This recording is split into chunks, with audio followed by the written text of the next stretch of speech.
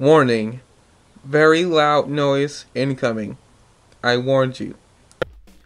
Let's get ready to rumble!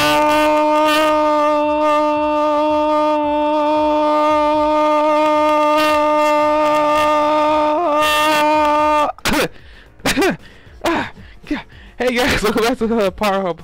Apologists, Ace Attorney, Case 4, Turnabout session.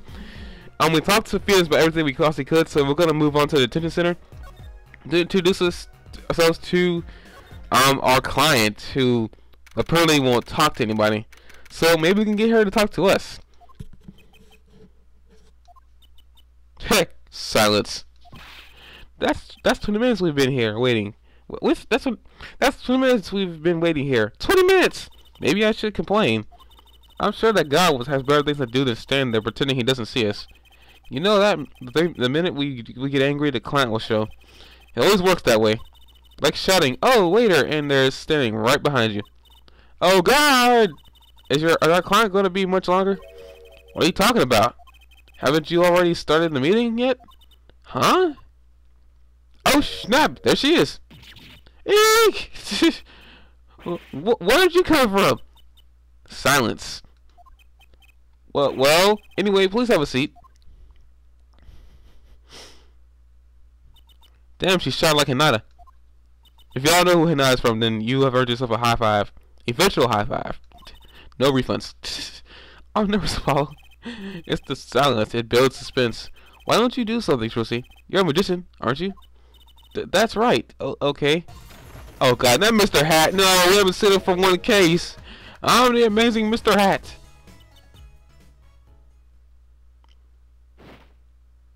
And she fainted. Eek, she passed out. Miss Magic Underwear might have been a better bet. That's Magic Panties, Apollo. Okay. Let's ask her. Let's give her an introduction to her. Introduction. Hi. Well, I'm your defense. I really think it has to be fate, you know. And by fate, I mean destiny. Do you know I'm good with astrology? Tell me, what's your sign? Are you trying to hit on her? Because it's not working. I could tell you mine if you like Apollo. No, never mind. I just got carried away there. I've seemed destined to get difficult clients, it seems. What about your name? So what's your name? Oh right, I'm supposed to introduce myself first. I'm Apollo Justice. And I'm Tussie Wright. I know, this is getting nowhere fast. Okay, well, what about the case then? Hey, I know, maybe you could tell us what happened. I ain't a defense attorney after all.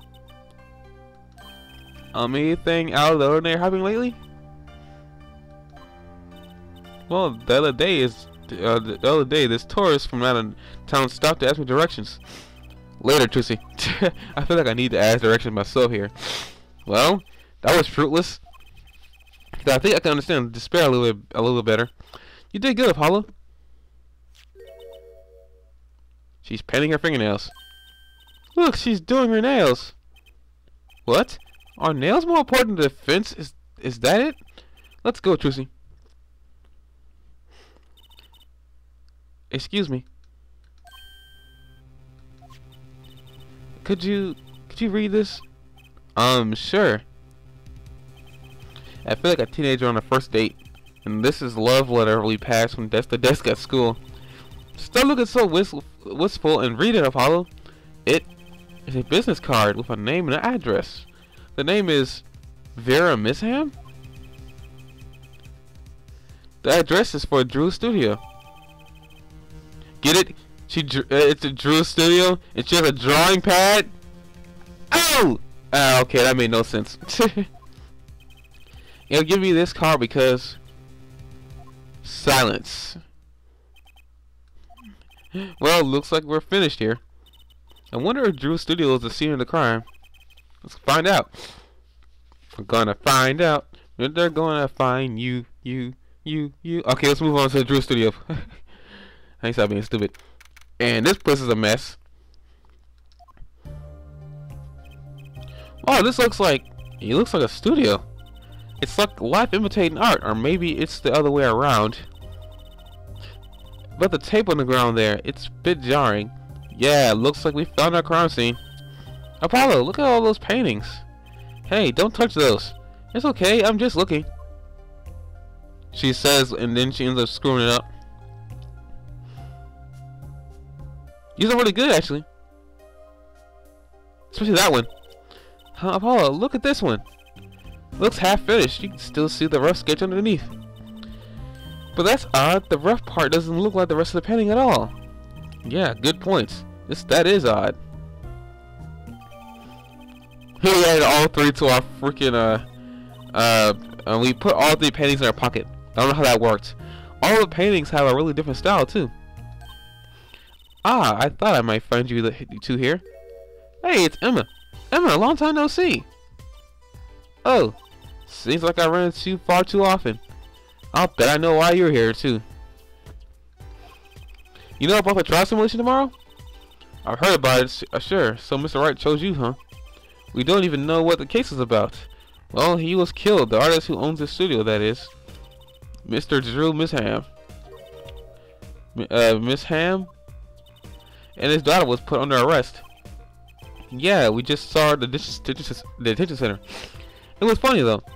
She seemed more like a victim than the kind of person who could commit a murder. You don't say. And even by poisoning? That's how it was done, you know. Poisoning is a common way to get the job done when the murderer is a woman. Poisoning? Anyway, Mr. Wright told me you'd be coming. Come here, take a look around. I'll just be over here with my snackoos. She's always eating. Emma, you are fat. Yes, folks, as you've thought about it, Emma being here means there is a mini game. But we'll get to that later. We want to get to this cup right here. Ah, the victim's coffee mug. Aha, so the poison was here. This is my first time seeing a real poison mug of coffee. I would hope so. Poison coffee. Not exactly, actually. What do you mean? No traces of poison were found in the coffee. What? You'll have to figure out the rest yourself. I'm officially not on your side, after all.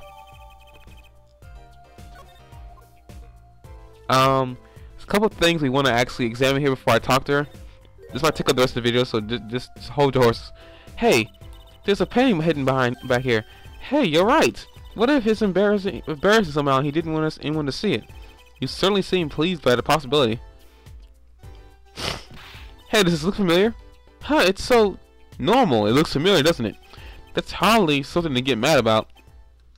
Huh? What is it, Apollo? Well, does this painting look like... Never mind. I better get a professional opinion on this. Okay. I want to see if there's anything... what about here? The letterbox looks funny sitting inside a room like this. Let's take a look. Empty. The other half of the letterbox is actually connected to the outside of the studio. Mr. Misham would put his letters in there, and the postman took them away. Impressive that someone still writes letters in this day and age, or wrote rather. I'm trying to remember. Is there anything else here? I might remember something, so bear with me, folks, as I talk to Emma. Because we're closing in 12 minutes here. You see, talk to her. The victim. So this Drew Misham was some kind of artist. Apparently, did a lot of illustrations for the books. I hear had a lot of female fans too, for what it's worth. Oh, well, I guess his stuff is kind of pretty, like the oil painting over there, for instance. Yeah, that wasn't one of his illustrations actually. Huh? So it was a standalone painting or something. Is that what she means? He was an odd bird, Miss Ham. Hadn't shown his face to anyone until the end. What do you mean, to anyone? He was always locked up here in his studio, apparently. His only connection to the outside world was through letters he put in that letterbox there. Letters? Do people still write letters? What do you mean, Apollo? I mean, when was the last time you wrote a real letter? Don't most people using email and stuff these days? That Mr. Misham couldn't stand technology, it seems. He did everything by mail. Maybe he thought that way was more artistic, you know. I draw and I use email. And I do letters every now and then. Damn it! In any case, the only person besides him allowed in here was his daughter, Vera. Oh, you mean the killer? The suspect, please. We took some fingerprints, of course. The only ones found in the room were Mr. Misham's and Vera's, basically. Actually, last night, Mr. Misham gave an interview to a reporter for the first time. It happened during the interview, apparently. His first interview ever? Could you tell us a bit more about what happened the night of the murder? I guess we'll talk to her about the defendant, and I guess we'll end it there. So this woman, Vera, she's Mr. Misham's daughter, right? You have a real sickly girl ever since she was little. Hardly went outside. She did kind of give off a withdrawn sort of aura. She was homeschooled by her father, apparently. It was quite a scene when they took her to the detention center. She was screaming about how she'd die if they took her outside. That does sound like a scene. In the end, she agreed to leave if she was allowed her good luck charm for company. Her good luck charm? Apparently, she has this charm that magically gives her the courage to go outside. Why can't I ever get a normal client? But why would a shut-in daughter kill her own dad?